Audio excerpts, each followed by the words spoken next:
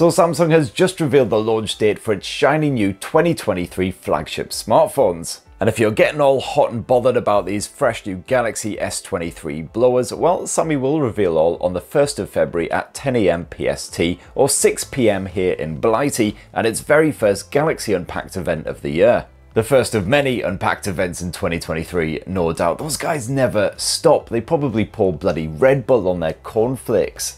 This event is being held in San Francisco, but it will be streamed live on Samsung's website and YouTube channels, so you can enjoy it from the comfort of your living room, or maybe the bedroom if you really like smartphones. But of course you don't actually have to wait until next month to learn all about the Galaxy S23, the S23 Plus and the S23 Ultra, because so far they've been leakier than a pair of candy floss underpants. So here's a roundup of all of that hot internet gossip, and if you're tempted, you can actually reserve yourself one of these new Galaxy smartphones and bag yourself a bit of Samsung credit to boot as well. Full details in the link in the description below. So what can we actually expect from Samsung's fresh smartphones? Well, according to their own press release, the new Galaxy S series will be the epitome of how we define the ultimate premium experience. We are raising the bar and setting new standards for what's epic.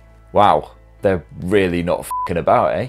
However, that rather enthusiastic ejaculation and self-trumpet puffer doesn't exactly marry up with many of the rumours and leaks flying around online, which suggests that the S23 series will be more like gentle refinements of last year's S22 blowers. These renders right here, spaffed onto the internet by OnLeaks, show that all three phones will sport an S22 Ultra style design, with those camera lenses jutting straight out of the back end.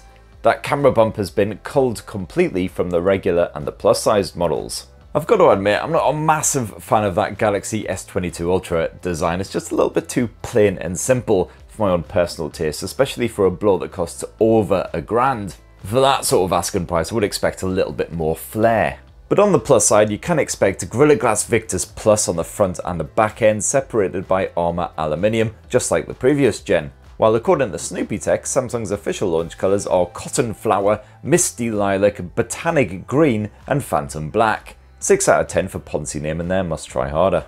As far as the sizing of these smartphones is concerned, it sounds like Samsung has basically stuck with the same dimensions as the previous generation. So the regular S23 will be a pleasingly compact 6.1 inches, while the Plus and Ultra versions are 6.6 and 6.8 inches respectively.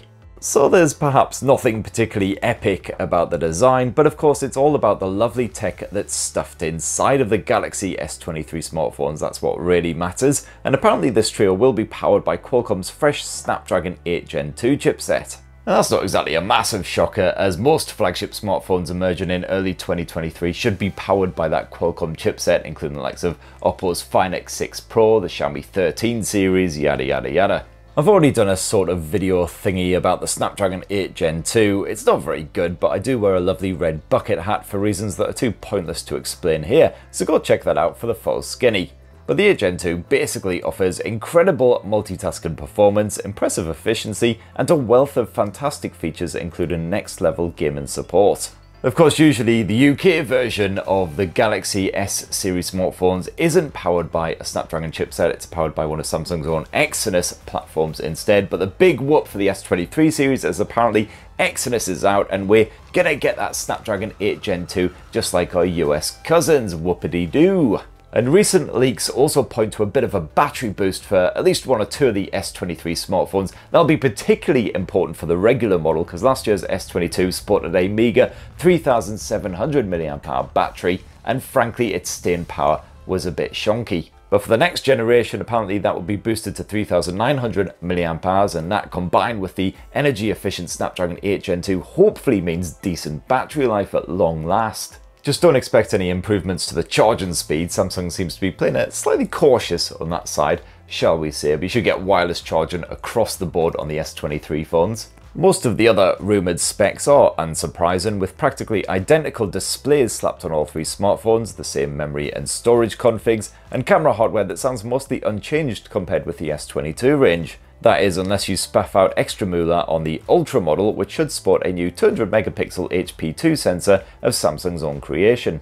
Most leaks point to improved night photography on all three of Samsung's Galaxy S23 blowers, especially the Ultra with that upgraded sensor. It looks like the regular S23 and the S23 Plus will have to rely mostly on advanced image processing for the improved picture quality. And better low-light photography would certainly help to keep these phones competitive in a world where the likes of Xiaomi and Oppo and Vivo and Google are spunking out delightfully flexible camera experiences.